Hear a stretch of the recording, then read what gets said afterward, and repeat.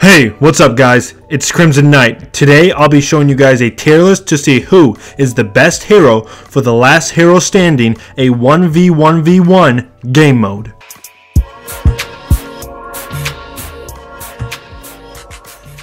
So today I've got something for you guys that I don't believe has been done before.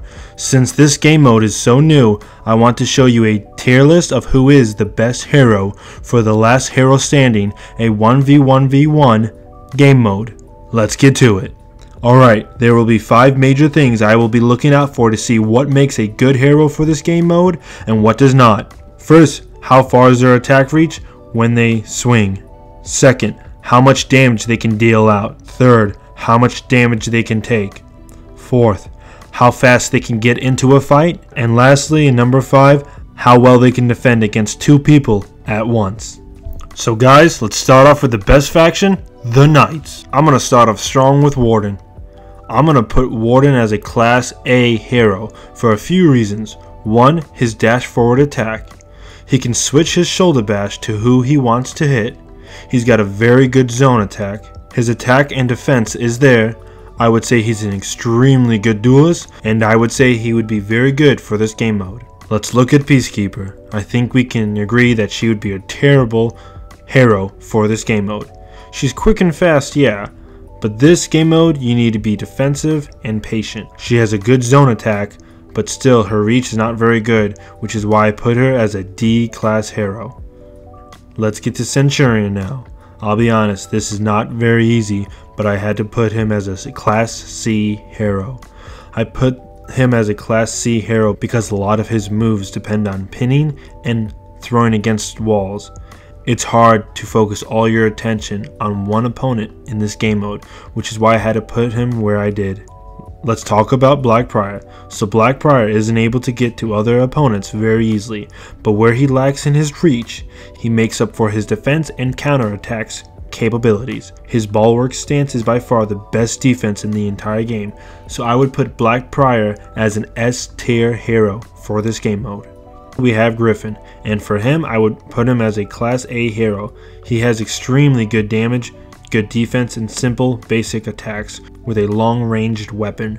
So overall, he would be a very good hero for this game mode.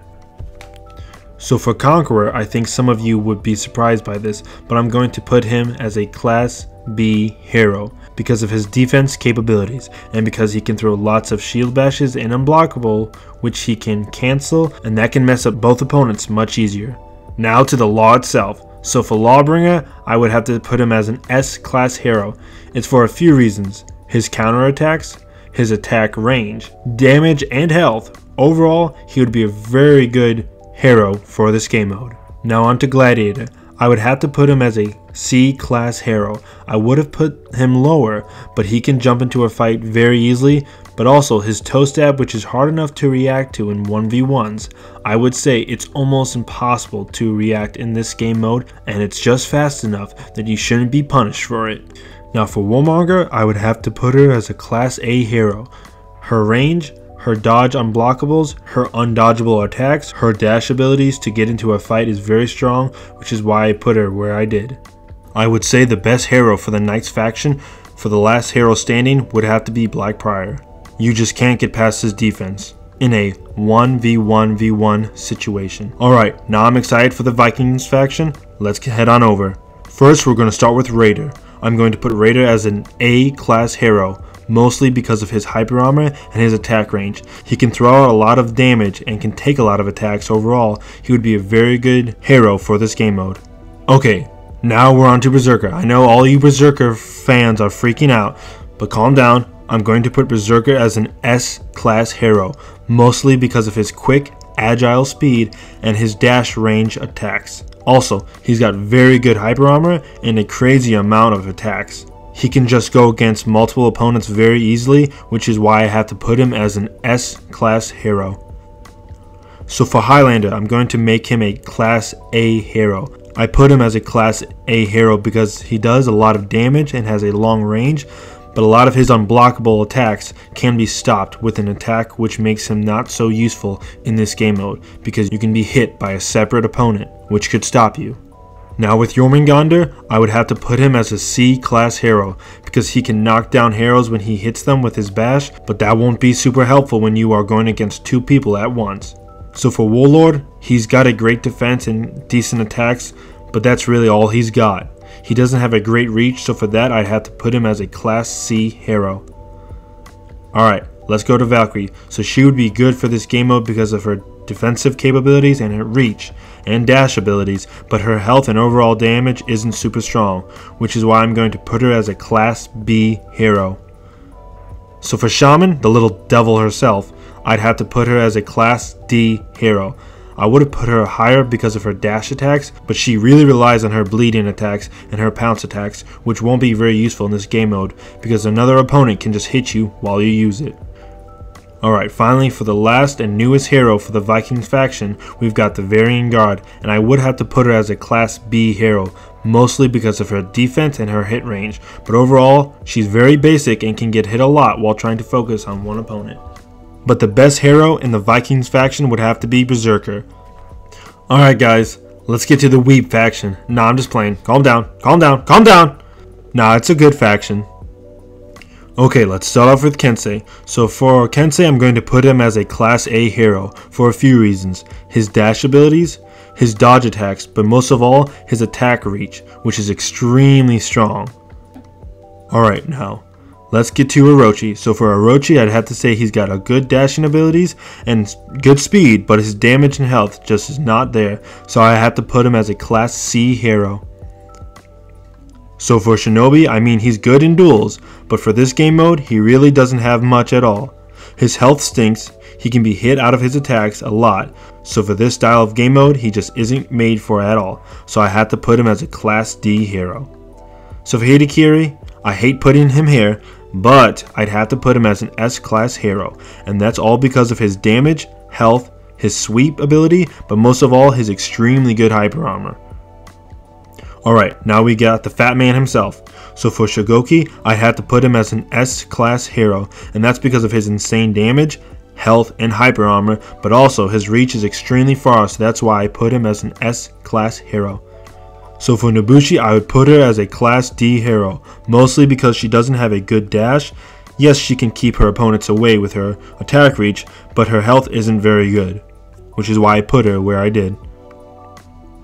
So Onimusha, I would put him as a class B hero. He's got good defense and offense, but his reach is lacking a lot, and his health is not there. He's definitely better for 1v1s, just not for this game mode. So for Kyoshin, kind of the same thing. He doesn't have very good health or reach. His attacks and defense are decent, but he just can't compete with some of these other heroes, which is why I had to put him as a class B hero. I would say the best hero for the Samurai faction would be Hitokiri, but honestly, it's very close with him and Shogoki. Alright, now we are done with the Samurai faction, let's get to the Wulin. So first for Tiandi, I definitely have to say he's a B class hero. He's got very good attacks, his defense is okay, but the best thing he really has is his reach and dodging abilities. But other than that, his health is really bad. So I would definitely have to put him as a class B hero. So for Nusha, I would have to say she is a D class hero, mostly because of her low health and short range attacks. She just really isn't too good for this game mode. Now for Zanhu, I would have to put him as a class C hero, mostly because of his attack reach, but he also has a lot of unblockable attacks, which could be useful to mess up both opponents. So for Jang Jun, I would put him as a class B hero. He's got very good damage, defense, and health, not to mention his reach is very good. He would be very good for this game mode. So lastly for the Wulin faction, we have the Shaolin. I would put him as a class C hero. He's very quick and agile, but he lacks health and attack damage, which is why I put him where I did. I would say the best hero for the Wulin faction would have to be Jang Jun. He's just superior than the other Wulin faction. Let's head over to the Outlanders. Alright, so first we got the Pirate. He's not terrible for this game mode, but he just doesn't have anything too unique for this type of fighting. So for that, I would have to put him as a class C hero. Now we're on to Afera. For Pharah, I would have to say she is very good with her reach and dodging abilities, but her attack and health is just low, which is why I'm going to put her as a B class hero. Alright, now we're on to Medjay. I've got to say he has to be one of the best heroes for this game mode, especially with his new rework. He just got his attack damage and defense and reach and health are all really strong, which is why I have to put him as a S class hero. For the last hero in this list we have Ocelotl. He has good attacks and great reach.